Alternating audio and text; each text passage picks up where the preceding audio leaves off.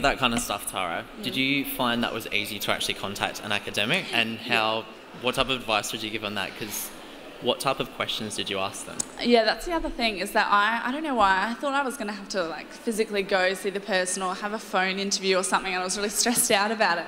But you can just send an email, obviously using formal language like dear, so-and-so and yours sincerely, so-and-so. And, but just make sure you don't just send a question like, can you tell me about anxiety? Like, don't make it too broad, because then they don't know what to do with that. So I sent a couple of like key questions, like maybe about 3 to 5 to each person I'd send a couple of key questions that I wanted answered, like how does anxiety impact concentration within the school or something like that. But just make sure you direct the academic or the expert in the direction that you kind of need to go, so that otherwise they'll just get overwhelmed and won't be able to answer the broad question. Yeah. Did you have any experience with that as well, Laura? Well, firstly, finding Google Scholar was like my life, and I still use it today. If I hadn't done research project in year 12, I wouldn't have gotten Google Scholar, and I just wouldn't have worked it out, and I would have struggled so much at uni. So I think that's what the purpose of research project is. I think the uni people said to the high school people, the kids need to know how to use Google Scholar and how to get scholarly articles. I can't say that word. And when it comes to getting primary resources, I've already told you how I didn't hear anything back, but there are ways around that too. Sometimes for each topic you might not actually need a primary resource.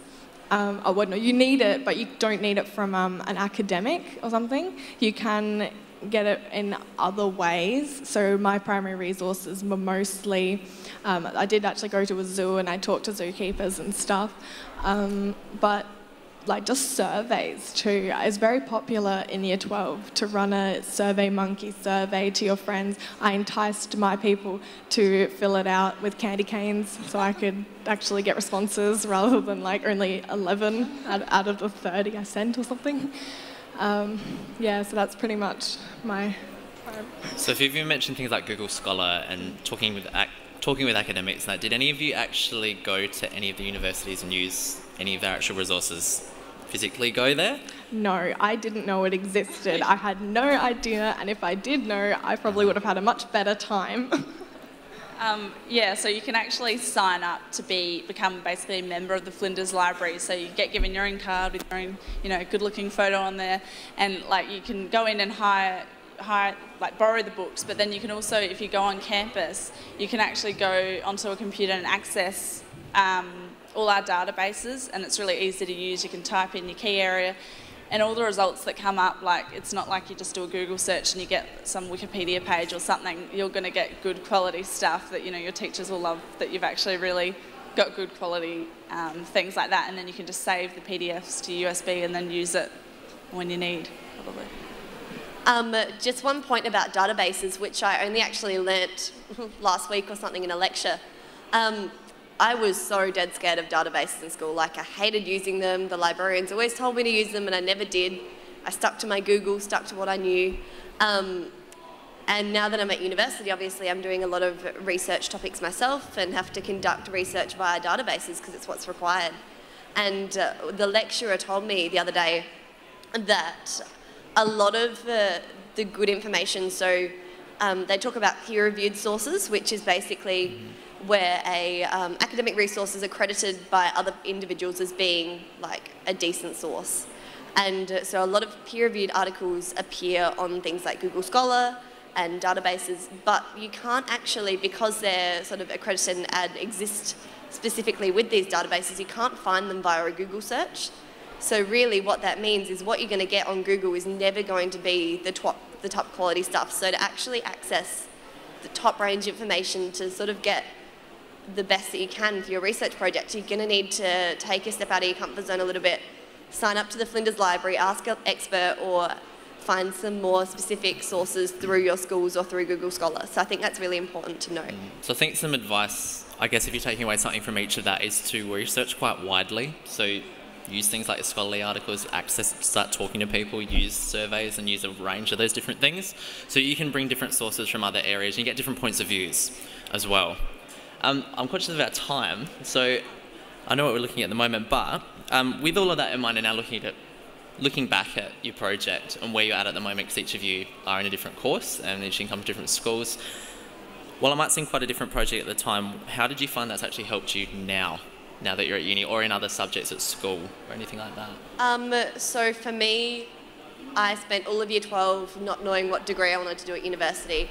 I knew that from my experience that I wanted to help kids achieve, children who don't receive an education like we all have, I wanted to help them receive that education. But I didn't know whether I wanted to do that via law or doing an education degree and being a teacher.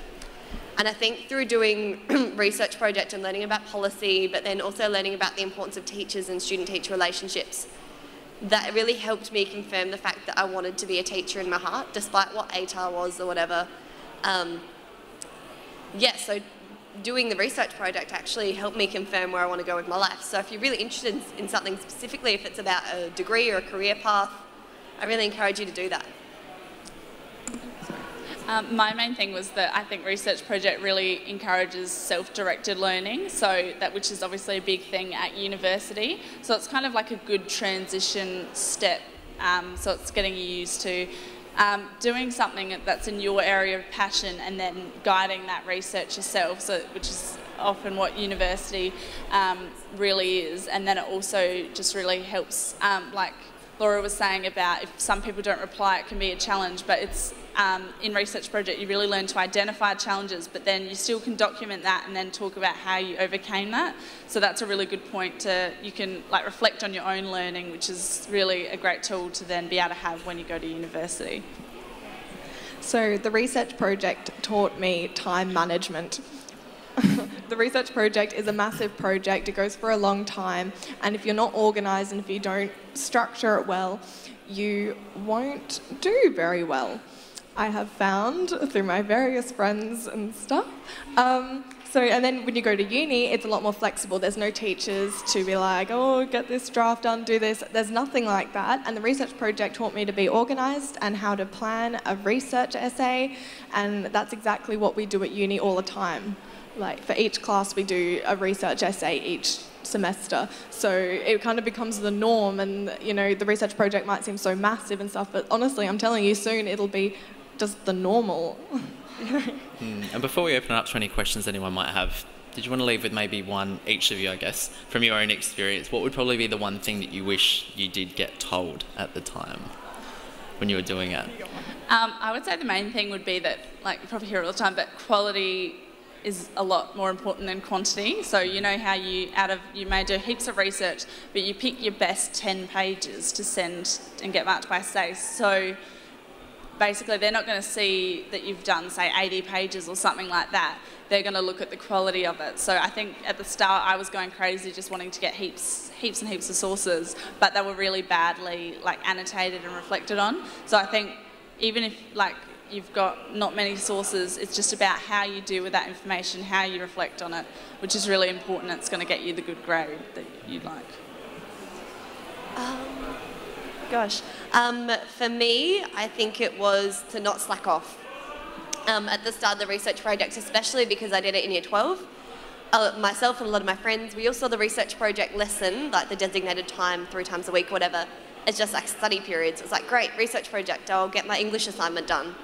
And then you get, a term through and you're like, oh my God, I've got to complete X, Y, and Z, in 3 weeks. So it's about, self-directed learning, being focused, having a timeline and really sticking to that. Because otherwise, I'm telling you guys, regardless of whether you're in year 10, 11 or 12, school goes really, really quickly and your terms just fly by. So you need to be on the game.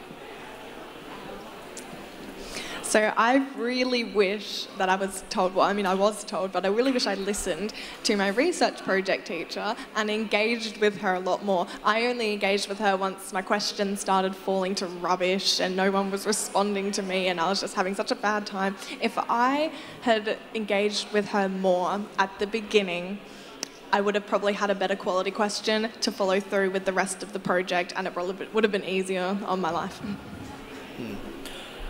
While we've got these three up here, does anyone in the group actually want to ask any questions while they're here? That could be about them getting started, it can be about stuff they've done, it could be about their particular project or anything at all. Or any of us. There's a microphone that's around that can help with that. And if not, that's okay. If you've not had a chance to come and actually have a chat with us today, make sure you do come by. Grab the handout tips that we've got.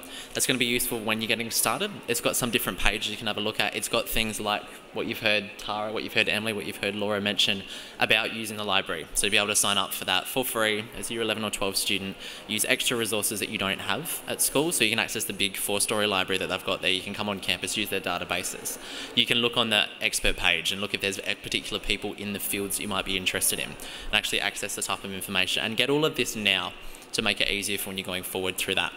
So while we're all here, I want to say thank you for coming in again and for listening, and thank you Emily, Tara and Laura.